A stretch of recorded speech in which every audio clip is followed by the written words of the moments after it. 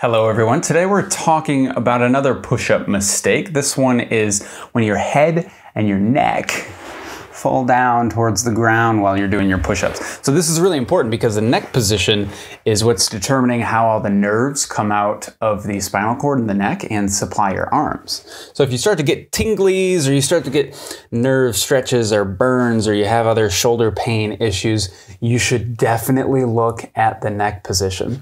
What does it look like?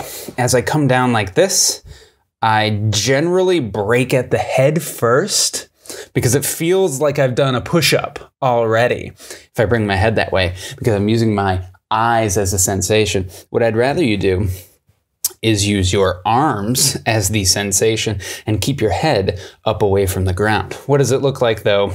We lead here and then we come down like this and then we push away like this. And sometimes the head doesn't come up. Sometimes if I'm trying to cue it, the head does come up at the top, but then you lose it on the way down. You're gonna feel this a lot in your arms and not a lot in your chest. Big things that I like to cue is I want you to keep your face away from the ground. And that's the first and foremost thing. So if you're doing it right here, try to fix it first and just see if you can get that position. It's not a super straight arc like this. It's a little bit of even look upward, but don't let your chin protrude forward. Okay, and that gives me my position. Now, if you're losing it at the bottom, it's much more difficult. I haven't found an easy fix for people because they're very overloaded in this position.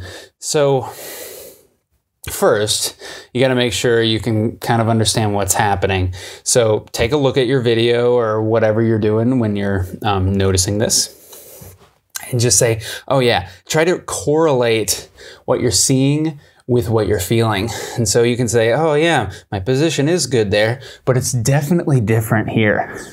Okay. I got to emphasize it for you. There you go.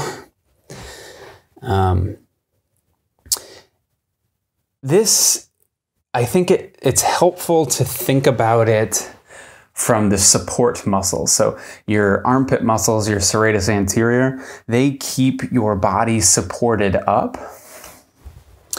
And if they're shutting off completely on your way down, you're just gonna have stuff sag towards the ground in this upper body region.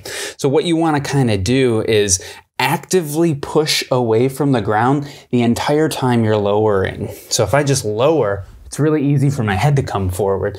But if I hold that tightness as I come down, it doesn't happen, right? So think about this. First, you gotta find the position. You gotta make sure you can get there at the top. From there, you hang on to it and you actively push away from the ground on your way down. It's kind of counterintuitive. It takes a little bit of coordinating, but you'll be able to do it and it'll help you out. Last point is that sometimes this just needs training. So give it some time, practice through it. And you know, if you can't get any good reps, you got to find a better cue or just regress it. So it's easy to incline your hands on a bench or on a barbell on a power rack. You just move the hooks up and you put your hands on the bar. Don't be afraid to regress yourself. Don't be afraid to do fewer reps. I want them to be clean reps, and then you layer on the training volume after that.